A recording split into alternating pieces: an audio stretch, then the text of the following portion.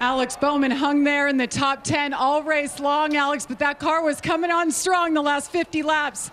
But what got it done? How about that strategy to take right sides to finish your day right here? Up against your teammate, Kyle Larson, by the way. Yeah, I just can't thank Ally and Chevrolet, everybody from Hendrick Motorsports enough. This thing was so fast all day. Just never really had the track position we needed to show it, but man, what a call by Greg Ives and the guys to take two there. Obviously, it paid off.